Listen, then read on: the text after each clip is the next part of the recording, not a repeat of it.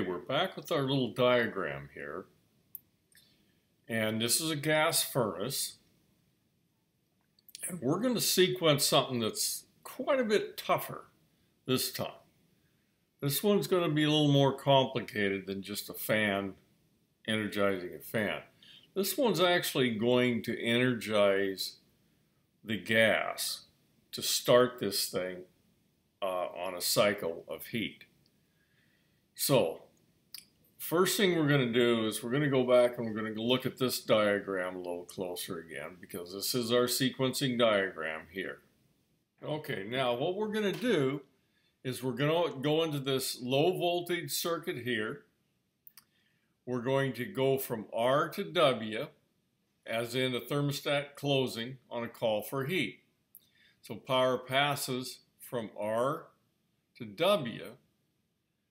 Then it goes up here to PS, which is a pressure switch. Pressure switch is a single pole, double throw switch. Goes through the normally closed contacts of the pressure switch to common, then down to 7 to energize CR, which is combustion relay, through the common side of the transformer. Now at this point, I have energized that relay. Now, there's more than one thing's going to happen here. If I look here, this is CR. So there's a normally open switch between 3 and 5. That switch is going to close. Now that's going to supply power through 3 and 5 to keep CR energized when this pressure switch changes position. Now it hasn't started to change position yet. Let's see if we can figure out what it's going to do. Okay, if we look through the rest of this diagram, we notice in the high voltage, this is in the high voltage here, we have another CR. Okay, it's a single pole, double throw switch. The power is going to pass through 4, and then when CR is energized, it's going to pass through 6, and then it energizes the combustion blower.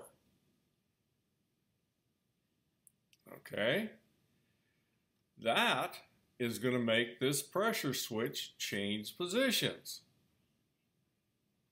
It's going to go from the normally closed position to the normally open position. It'll close to the normally open position. Power will pass through. It's not going to pass through here anymore because this switch is open, but we have a holding circuit right here on CR. So power is going to pass from W to 3, 5, up to C, to the normally open set of contacts through FL. Uh-oh, what's FL? Now that brings us up another little issue. We got CR, that was combustion relay, but what's FL? Now there's no key down here. It's not telling us anything. Usually there's a key on most of these diagrams, but this one doesn't have it. So I'm going to have to find out what FL is. So let's look over here. I got an idea because FL could be on the limit. Well, okay, here we are. This is FL right here. Okay, that's a normally closed switch. This is a normally closed switch. It's a switch that's activated by temperature. That is the limit switch. So it's going to pass through the normally closed limit switch. Then it's going to go to TH on this ignition control. Now, ignition controls we can't actually sequence because they're electronic and they do all sorts of things on timers and the like. Well, we have to understand what that ignition control is going to do. So, at this point, we're going to say this power passes through to TH, energizes the control, and begins the ignition sequence.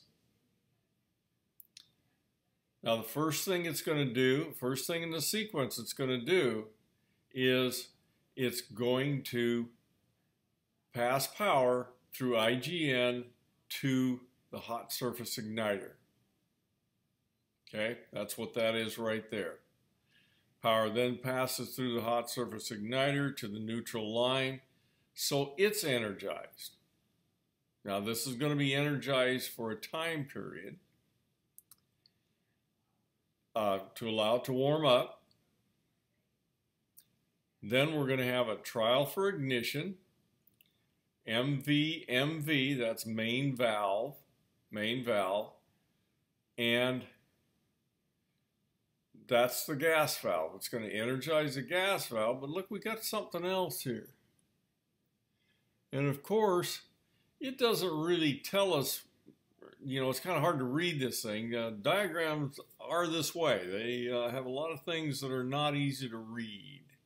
But if we go over here again, we have another little doohickey that says it's a primary rollout limit. Now, it doesn't show anything in this diagram about what it is, whether it's a heat operated or not. But if we look back over here, we'll see that is a heat operated switch. And that's actually a rollout switch. If flame rolled out the front of the furnace, then this switch would open. And it's usually a manual reset switch. This kind of looks like it might be with this little part here, but it's pretty hard to tell. But anyway, if that is closed, the power through MV and MV will energize the gas valve. Now, once the gas valve is energized, the flame should come on. Then there's a flame proving circuit right here. There's a flame sensor that it senses whether we have actually produced flame. Let's say it does sense we have produced flame. The gas valve will continue to stay on. If this did not sense flame, it would shut off after 4 to 7 seconds. But let's say it went ahead and started. Now, our burners are running now because this ignition control has done all of its due diligence to make sure everything works properly. Is there anything else that's going to happen when this burner comes on? Well, there is. And so we're going to go down here and we're going to look, okay, there's FC. Now, what's FC? Again, we go back over to here, and on the fan and limit control, there's an FC. Now, that's a normally open heat-operated switch. If we look how this is wired, then when this closes, because the burner is on and has warmed up the heat exchanger, that's going to close, and then power is going to pass through here and energize whichever speed we have hooked up. This is kind of hard to see how this is set up, but you can set it for different speeds. So once FC closes, power passes through the normally closed relay on the fan relay. By the way, that's right here. And energizes the fan. Now at this point, you've completed the cycle. Everything is working as it should. Now there's one other thing that's going on here. And let's see if we can figure out what it is. Right here, we had a normally closed set of contacts, didn't we? Now they weren't really doing anything because FC wasn't closed. But if FC was closed and the burner is on, CR would have changed position, so this doesn't go anyplace, does it? But what if the cycle has finished. W is de-energized, so CR is de-energized. So this goes back to its original position with the close from 2 to 6.